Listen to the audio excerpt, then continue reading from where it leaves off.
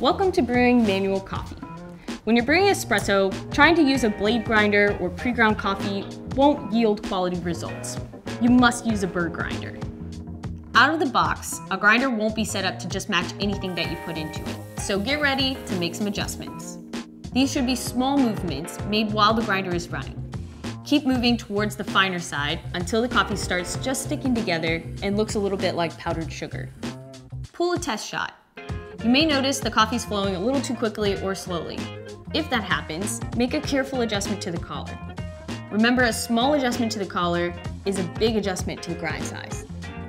By changing the coffee in your hopper between different roast styles, the adjustments to your collar will need to be a lot more drastic.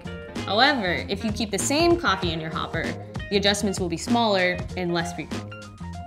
As we start tasting and dialing in our espresso, making smaller and smaller adjustments, we'll want a grinder that's going to perform really well in that area.